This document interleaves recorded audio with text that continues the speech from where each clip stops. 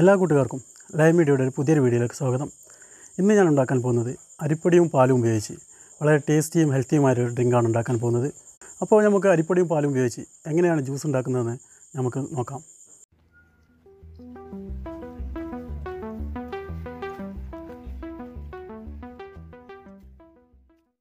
ഞാൻ എടുത്തിരിക്കുന്നത് 300 ml പാലാണ്.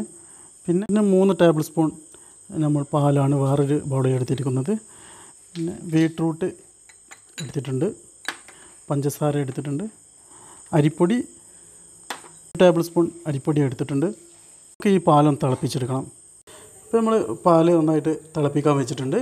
അപ്പോൾ അതിൻ്റെ കൂട്ടത്തിൽ നമുക്ക് ഒരു കപ്പ് വെള്ളം കൂടി ചേർത്ത് കൊടുക്കുന്നുണ്ട്.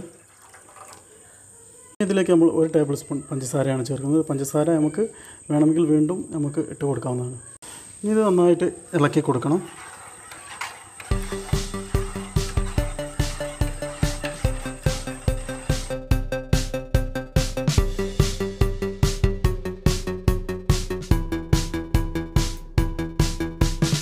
ഒരു ടേബിൾ സ്പൂൺ അരിപ്പൊടി എടുത്തിട്ടുണ്ട്.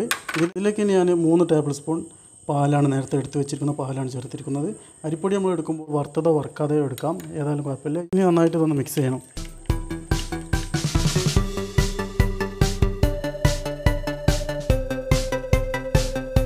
അപ്പോൾ ഇത് നന്നായിട്ട് നമ്മൾ മിക്സ് ചെയ്ത് വെച്ചിട്ടുണ്ട്.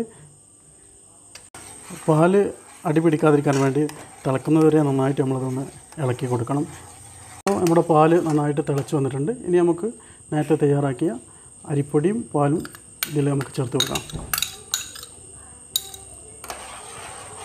ഇനി നമുക്കിത് നന്നായിട്ടൊന്ന് മിക്സ് ചെയ്യാം.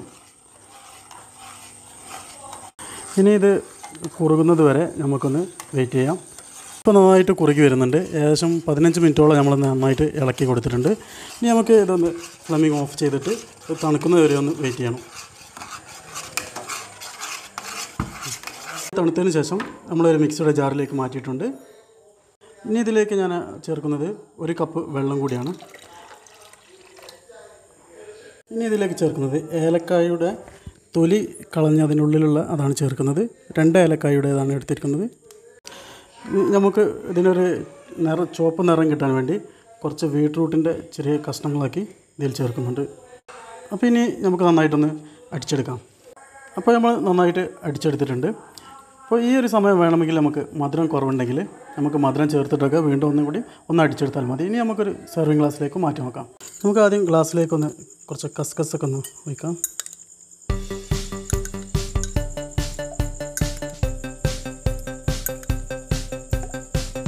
നമ്മൾ കസ്കസൊക്കെ ഒഴിച്ചിട്ടുണ്ട്. ഇനി നമുക്ക് ഗ്ലാസ്സിലേക്ക് ജ്യൂസ് സെർവ് ചെയ്യാം.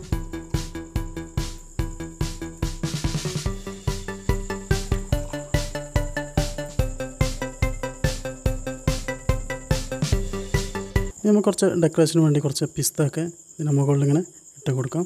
ഇതൊക്കെ നമുക്ക് നമ്മുടെ കയ്യിലുണ്ടെങ്കിൽ ഇട്ട് കൊടുത്താൽ മതി, ഇതൊന്നും നിർബന്ധമില്ല.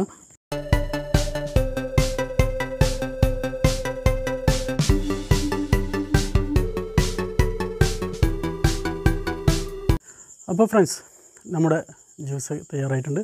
അപ്പോൾ നമുക്കൊന്ന് ടേസ്റ്റ് ചെയ്ത് നോക്കാം. ജ്യൂസിൽ 2 ഏലക്കായ ചേർത്തതുകൊണ്ട് അരിപ്പൊടിയുടെ ആ ഒരു ടേസ്റ്റ് ഒന്നുമില്ല, പക്ഷെ നല്ല ടേസ്റ്റ് ഉണ്ട്. അരിപ്പൊടിയുടെ ഒരു പച്ച ആ ഒരു ചൊയൊന്നും ഈ ജ്യൂസിനില്ല, പക്ഷെ നല്ല ടേസ്റ്റ് ആയിട്ടുണ്ട്. നമ്മളിതിൽ ചേർത്തിരിക്കുന്നത് 300 ml പാലും പിന്നെ 1 ടേബിൾ സ്പൂൺ അരിപ്പൊടിയുമാണ്.